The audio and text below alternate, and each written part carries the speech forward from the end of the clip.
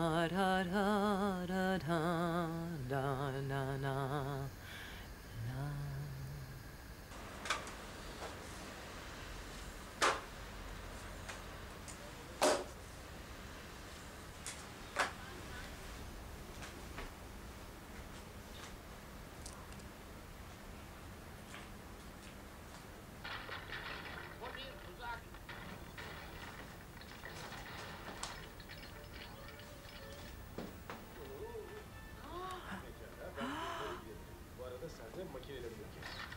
All right, then. Now we have to write on the jars.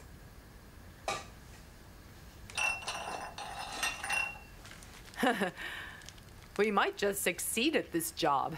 We can open a new shop together, huh? Your beautiful embroideries on one side, my syrups and herbs on the other. The women love it. A dream. That's not true. Nothing's just a dream if you're determined to do it, you know? Oh, by the way, I promise I'll research about the degree issue for you tomorrow. Never mind. Why must you say that? I'll go to an internet cafe and search for it. We shouldn't lose time. We must get your books quickly.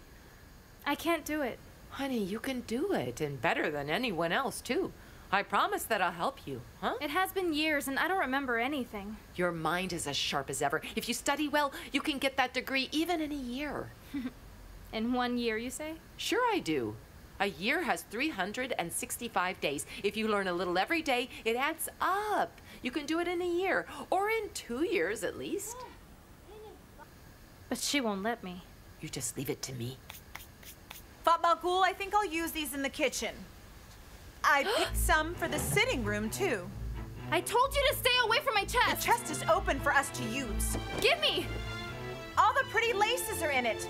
And we're looking at those wooden boards without decoration. Don't touch my wedding chest, ever! Wedding chest?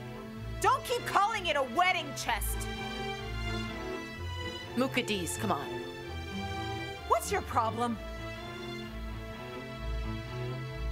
This is your house. Your husband is here. Shut up, damn you! Shut up! Use them all and accept this fact. Are you still hoping that you'll get another home? This is your home now! Mukaddes, please. You are now Fatmagul Ilgaz. You are Kerem's wife. What are you doing? Up. Look at me, woman. Just quit torturing her like that, okay? Why are you interfering? I've told you to stop torturing this girl now. Did I say anything wrong? I just wanted our house to be pretty. If she warns you not to touch the chest, then you don't touch it at all. Oh, really? Do not torture her using Kerem's name again. Didn't you hear me? She refuses to accept her new life, and I won't have it. The chest will have to wait. Oh, Allah, and now she's become the advocate for her. Take them. Take them. Put them in your chest. And use them only when you want to, or don't use them ever, dear. I don't want them. She can take them for all I care. Look at how she provokes me.